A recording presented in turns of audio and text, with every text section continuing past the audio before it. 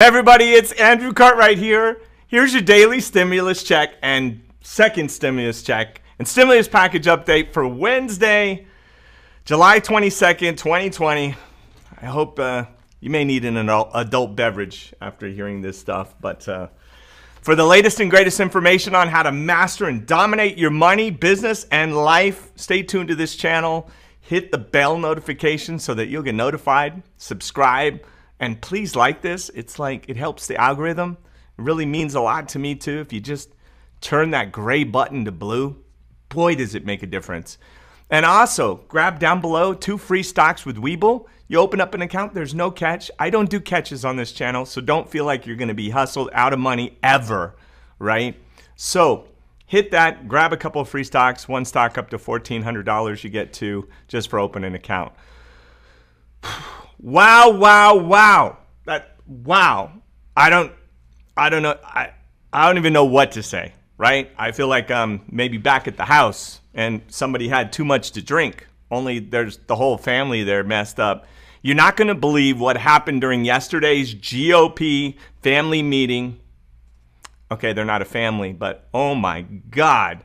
Find out why yesterday's closed-door stimulus package meeting between Republicans turned in the airing of just grievances and a shouting match with some senators storming out early. Nobody hit anybody that I know of. But find out in this video what went on.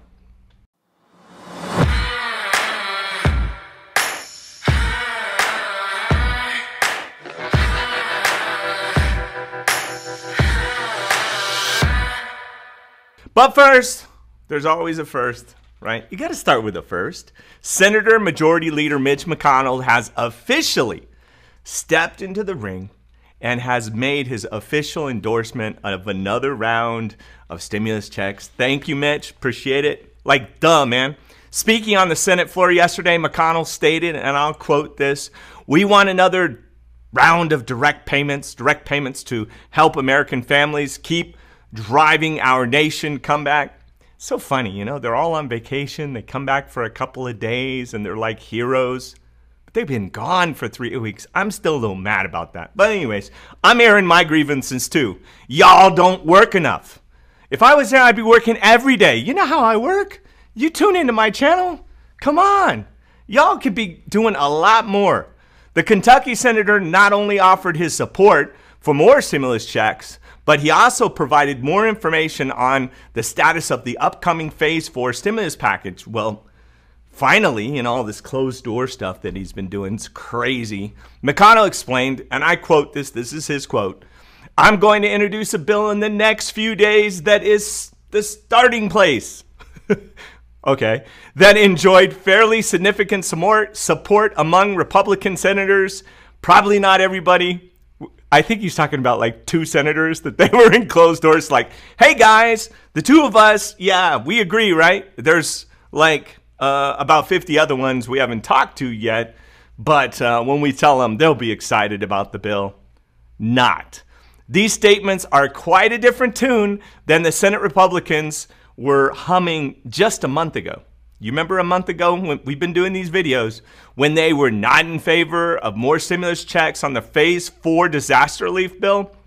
Remember when I talked to, oh yeah, jobs will come back, everything's going to be fine, V-shaped recovery, no problem. You guys got this. We're going on vacation in a week. Yeah. Now look at us.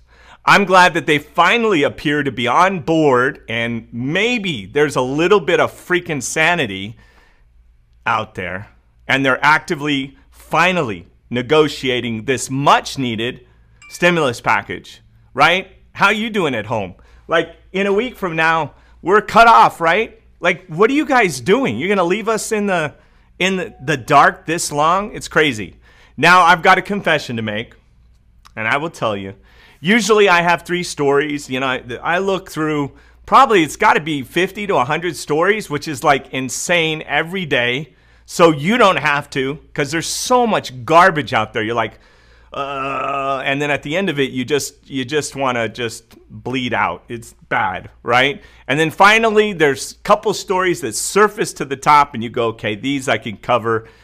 They're legitimate. I have quotes. I've got real authorities behind it. It's a trusted source. And then I give you the sources in the video down below so you can say Andrew's not completely crazy. It's not coming just from thin air. He did the work. Usually I have 3 stories to talk about, bottom line. But the chaos during yesterday's closed-door GOP meeting deserves a deeper look that I'm going to take on this fascinating topic because it's just absolutely insane. Yesterday, saw a meeting between the Republican senators and the White House officials. This was nuts.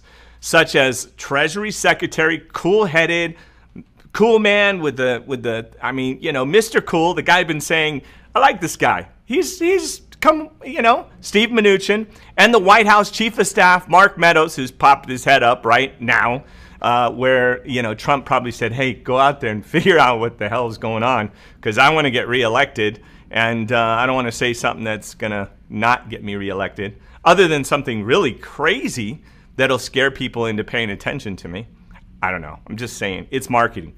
Watch I Gotta Get Stoned. You'll see how politics is just absolutely nuts. What they do to us to get us to watch them is ridiculous.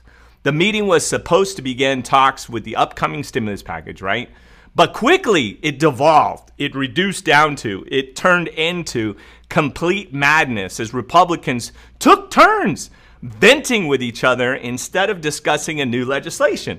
Yeah, they just, hey, why don't, rather than trying to fix this, let's just throw food at each other or stones or whatever. Hey, guys, you're in a glass house. You know that, right? Please don't throw stones because we're the ones that have to fix the windows while you guys throw temper tantrums. Like, God, really? Senator Roy Blunt said it best. About 15 different members wanted to make a point, and they made them. Which means they're all on different pages, right? Like, nobody's on the same page. Like, how many things is there to really argue about, folks? We need a stimulus check, duh, because we haven't had one in 4 months. We need unemployment because the places are still closed down, duh. And a lot of companies only have a 25% demand for jobs coming back. 32% of people haven't paid their rent. I mean, serious guys? And then you're going to leave us hanging and some of the unemployment is going to go down to $250? How could you have 15 items? I don't even understand it. Senator Roy Blunt said it best. About 15 different members. That's what he said, right? 15 people. Just like all different pages, right? Completely nuts. Are there 15 things really? Like health care? But I mean, it's pretty basic. It's the same stuff that's in the HEROES Act. This fiasco of the meeting includes yelling amongst member parties. Yes, people in their own hood, their own family, their own group, their own party doesn't get along. Can you imagine being a Democrat in the Senate going, oh my God, these Republicans, if we could just get them like a chill pill for a minute, right? Wouldn't that be great? And again, on this channel, we hate them all. We hate them all equally. They all mess with us and take from us. They all suck. They just suck differently, right? Like we've talked about. The divided opinion on the upcoming stimulus package and even one senator running out the door. Can you imagine a senator that gets a $3 million budget a year, he gets $193,000, and then they're on vacation every 5 minutes, runs out the door pissed off? You know what I miss in the old days? The beginning of like how our country was set up, these folks would sit and yell in front of everybody at each other, like just this crazy process, and then they'd go have a beer and hang out. Like, you know, but they got everything out in the open. Maybe that's what's happening here. Maybe at the end of the day, this craziness is going to serve us better. I don't know at this point how that's going to happen. Senator Ted Cruz offered his disdain for the Phase 4 stimulus relief bill, stating simply, and here's his quote, "What the hell is going on?" Can you see? What the hell is going on? Like, that's probably what I'd say. But dude, what? This is pretty simple. You know, it's pretty simple. Like, there's a big hole here. We need to fill it. Duh. Other controversial topics in the meeting include the debates around funds for testing, right? And the payroll tax cut in the next stimulus package. Of course, nobody wants to test because that might mean we'd have more cases, more cases means it looks like we're going backwards. So why don't we just not test? Let's just pretend like that thing out there doesn't exist. Let's just pretend, right? And tell people to wear face masks, and that way we don't have to report it. We'll do a China thing, right? Where in China there's all of a sudden everything's fixed overnight. Wow, they contained it. It's no problem, right? You believe that? Discussing his confusion over the White House wanting to omit funds for testing. Duh, I've been telling you this, right? Trump doesn't want those numbers to go up because everybody's blaming him for that. Every time somebody tests positive, it's like, you know, a chip off of Trump's armor, right? Somehow he's responsible for that. I don't understand how that's possible, but hey, that's kind of public, you know, how it is. You know, that's kind of how we roll. Senator Bill Casey told his fellow senators that when he heard the news, he felt like he was on acid. I think even, don't you feel like we need a beverage after this, or maybe watching it's just crazy. Senator John Thune expressed his confusion over the payroll tax cuts, explaining, if it's a choice between doing checks and payroll cuts, I think it's pretty clear checks actually have more direct benefit to the economy. Duh, right? Would you rather get a savings that you may or may not see, or just get a simple check up front? I say let's get the check, and then we'll talk about the cuts later, because most of the time these cuts, we look and we're like, we don't even see them. And finally, before the meeting could commence, Senator Rand Paul, yes, Rand Paul, stormed out of the lunch abruptly, right? They're not even polite. They don't even have manners, right? I wonder, did he finish his food? Did he thank the person who cooked it? Like, that's pretty rude. He didn't go back for seconds, obviously, which would have had the chef feel so good. I always do seconds, especially if mom cooked.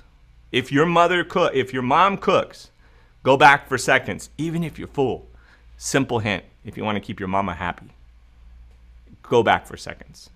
Worried that another stimulus package could mean a Joe Biden victory in November, Paul called the meeting an assembly of Bernie bros before hitting the exit. I guess, it's like his grenade just dropped in the room. Peace, I'm out. If this is only day 2 of the talks for another stimulus package, I need to buy more popcorn, and I don't have enough liquor in the liquor cabinet to get through this. I can only imagine how crazy things are going to be when we get closer to July 31st, that enhanced unemployment benefit. And no, I can't drink. I'm training for an Ironman and running like crazy. So unfortunately, I don't get the luxury of drinking right now because I'm in training for an Ironman. But I need to be drinking. Hopefully, negotiations will smoothen out in the coming days. But you never know with these politicians. Just when you think they're on your side, they're not. And just when you think they're not on your side, they are. It's crazy. This was your stimulus check and second stimulus check and stimulus package update for Wednesday, July 22nd, 2020. I love you guys so much. I really appreciate you. And I appreciate you liking the videos. I really appreciate it when you subscribe. It means the world to me. And thank you so much for watching. And if you made it this far in the video, please leave a comment with your astrological sign. You know, I watched a movie about this guy that just became like infamous and famous over astrology. And I've always kind of surveyed people, not like I believe in it, but just kind of curiosity. So I'd love to know, like, what's your sign? And if you want to go on further, what do you think that sign means? Like, what does it mean to you? I'd love to read those comments. I appreciate you. I'm Andrew Cartwright. Take care. I love you.